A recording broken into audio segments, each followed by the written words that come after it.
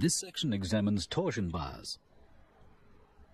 A torsion bar is a long alloy steel bar fixed rigidly to the chassis or subframe at one end and to the suspension control arm at the other.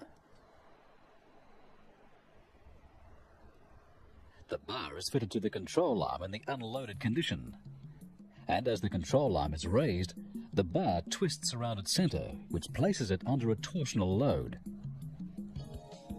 When the vehicle is placed on the road, with the control arm connected to the suspension assembly, the bar supports the vehicle load and twists around its center to provide the springing action. Spring rate depends on the length of the bar and its diameter. The shorter and thicker the bar, the stiffer its spring rate.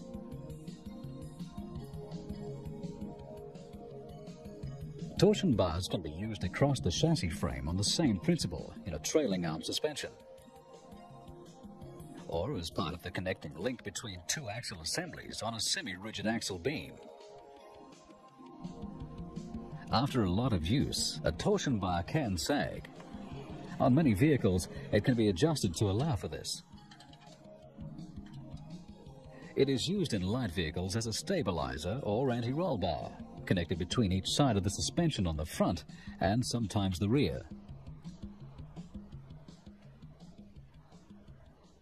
When the vehicle is turning, centrifugal force acts on the body and tends to make it lean outwards. The anti-roll bar or stabilizer tries to use its connections to each side of the suspension to resist this roll tendency.